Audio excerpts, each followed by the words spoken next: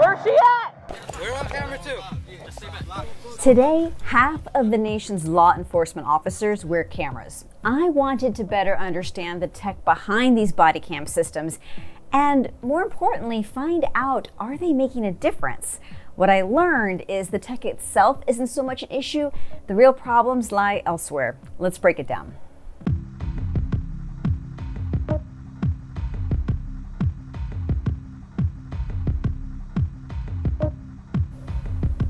In 2014, a white policeman killed 18-year-old Michael Brown in Ferguson, Missouri. Brown was unarmed and shot 6 times. There was no video footage of the incident and no charges brought against the officer. Brown's family joined the call for all police to wear body cameras in order to hold them accountable for their actions. You see, the theory is simple. A recording camera has the power to change behavior for the better. Footage can increase transparency to the public, and in turn, it improves community trust in the police, right? Well, that's quite a heavy mission for one piece of tech. With the ongoing global protests calling for police reform, more governments are turning to body cameras as a solution. Colorado recently passed a bill that requires all state and local officers to wear cameras by 2023. Congress is proposing legislation that would require body cams for all federal officers. And Canadian Prime Minister Justin Trudeau is pushing for the same for all Canadian police. But before we can determine if body cameras can make a difference, we need to first go cover how the tech works. There are more than 60 companies now making body cameras. Many are clipped to the chest or the shoulder, but some cameras are embedded in sunglasses and hats, so there is a lot of variation of what officers can wear. There's even some departments using cameras mounted on guns, which is pretty new, but most of the tech being deployed today is a camera worn on the body. And most of these cameras do require an officer to manually start and stop the recording. You see, that gives an officer the freedom to use discretion when they hit the record button. You may not want to record at certain times, such as when they are inside a hospital, when they are having a private conversation, or when they're at lunch. Now, there are some models that can be programmed to automatically record when the camera detects an action, or if the car reaches a certain speed, or when an officer pulls a taser or a gun from a holster. The cameras themselves don't cost that much. The real pain point for budgets is the storage. These cameras require cloud storage for thousands of hours of video. You figure that every officer maybe records 3 or 4 hours of video in a shift.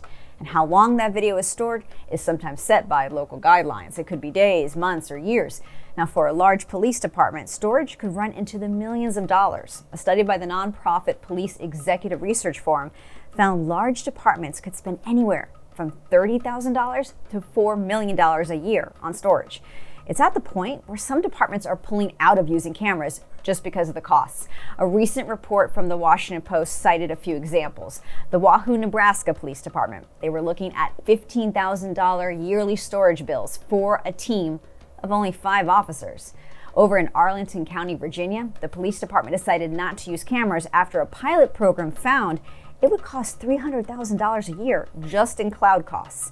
There are federal grants that help cover the cost of the equipment, but not for the ongoing storage costs. That's the technology of body cams. But what about the question if these are helping keep police accountable and communities safer? Body-worn cameras have not delivered on some of the lofty goals that have been set, and to be honest, those were not realistic goals. Technology like a camera is not going to change decades of tension and antagonism between police and a minority community. That's Mike White, who has been living and breathing this topic for 5 years. He co-wrote a book, worked on several studies, and helped come up with body cam training programs for police across the country. There are a number of reasons that cameras are not curing all the ills, and it mostly comes down to how different departments use the cameras. For example, not every department has clear discipline when an officer doesn't turn on or activate their camera. There's been some study of activation rates, and they vary tremendously. Some officers rarely activate. They continually violate the policy day in and day out. Well, other officers activate all the time. And if a department is not tracking activation and is not responding to officers who have low activation rates, that creates a huge problem in terms of police accountability, because it's only a matter of time before you have one of those officers involved in a use of force or a critical incident. During protests in Louisville, Kentucky, police officers did not have their body cameras on when David McAtee, a local business owner, was shot by law enforcement while he was inside his own restaurant. This led to the Louisville mayor firing the city's chief of police. I learned that the body cameras of the officers present were not activated. This type of institutional failure will not be tolerated. The officers that did not turn on their cameras, a violation of department policy, were placed on leave. Now, although McAtee was shot by the National Guard, having cameras on may have given us more answers on what exactly went down when the police also opened fire. To not have body cameras on is unacceptable. But let's look at the question of if cameras are a positive influence on changing behavior. There is some positive news here. A number of studies found cameras led to a decrease in public complaints about police officers. So that's something.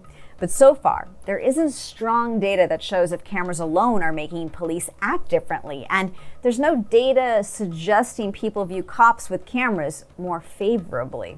Last year, a team at George Mason University looked at 70 different studies done on body camera effects and found there just wasn't enough statistically relevant data to say that body cameras could improve police performance, accountability, or relationships with citizens. There's also little information about how often the public is granted access to police body cam footage. Here's body cam researcher Andrea Headley, an assistant professor at Georgetown University. One of the things that I have been a little disheartened by is that we know so much in the research now about how body cameras impact or don't impact police performance outcomes, right? Like arrests, use of force, citations, but we don't know really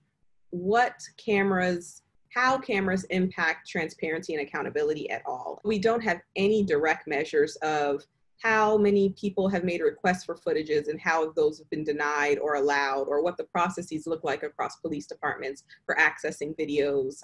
Sometimes it takes years for investigative journalists to access body cam footage. Let me go, please.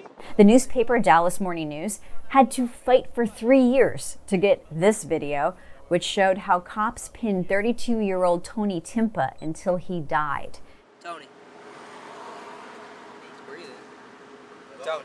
I'll make sure you're still breathing. And even when we managed to get the footage, it's unclear if departments actually discipline the officers. That happened after journalists at the New York Times and The Intercept discovered that one cop in New York was potentially planting drugs on people. Yeah, we gotta find some. But access to footage is at the discretion of departments. Sometimes there are local and state laws influencing how or if a video is released, and there's no federal law requiring footage to be released. Some cities are starting to take steps in that direction, including the nation's largest police force with nearly 40,000 cops. The new policy, effective immediately, all video and audio footage of incidents must be released within 30 days. Under public pressure from the 2020 Black Lives Matter protests, New York City's mayor ordered that the NYPD would quickly release body cam footage anytime someone dies or gets seriously hurt by police. But what if body cam footage was actually monitored in real time? Some cameras today have a feature for live streaming. When the camera is activated, a supervisor would have the power to just press a button and see what subordinates are doing in real time.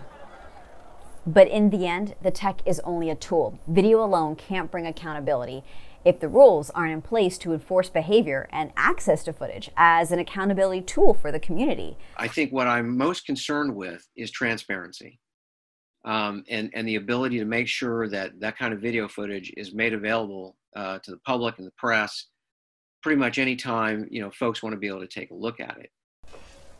That's Patrick Eddington, a civil liberties and national security policy analyst at the Cato Institute in Washington, D.C. As we address ways to better implement body cameras, his biggest concern is making sure the public is not restricted in their ability to record the police with their own cameras.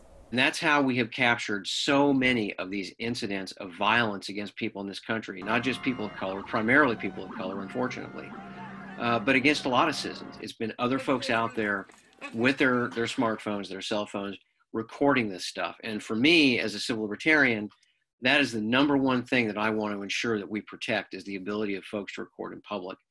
But if we want to actually have body-worn cameras be of value, we have to understand that they're only a tool, and that the larger issues involve literally changing the nature of policing in this country. He doesn't have it, bro. He's not moving. No, do they kill him, bro? Body cameras have potential to help, so we shouldn't write them off as useless. But until there are changes to how some departments use and release the footage, it's not the body cam that's holding cops accountable. It's the cameras the public is pointing at the cops.